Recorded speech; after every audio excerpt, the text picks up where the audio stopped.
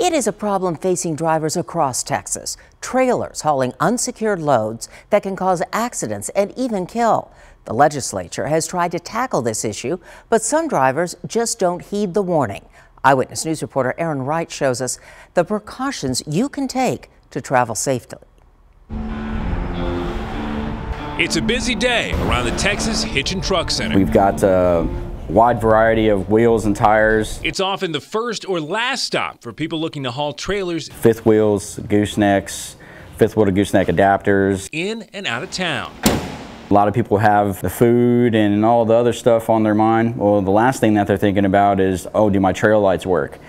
Do my safety chains reach my hooks? For experienced haulers, it's a crucial step to make sure everything goes right on their trip. You don't want it coming off going down the highway. Justin Fry has seen firsthand the danger and damage caused by an unsecured load. Sparks were flying everywhere, and there was a couple of cars that run into it.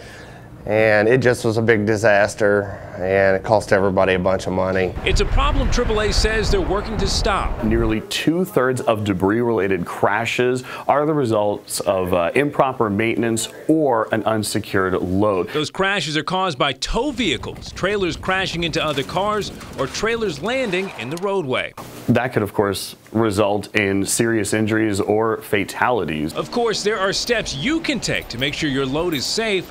One of the most important is crossing the chains connecting your vehicle and the trailer. So this is how you'll want it to look when you hook up your trailer. Right before you pull away, you want it to look like this, and your ball is going to be hooked up to the coupler of the trailer. In Texas, crossing those chains isn't just a good idea, it's the law. Time, money, your life, essentially. You could lose your life if you're not hooked up properly. Next, a trailer pin. You can find them for cheap, and they can keep a load from detaching from your vehicle. That's safety. That's going to get you to the lake, and it's going to get you back home safely. Aaron Wright, KENS 5 Eyewitness News.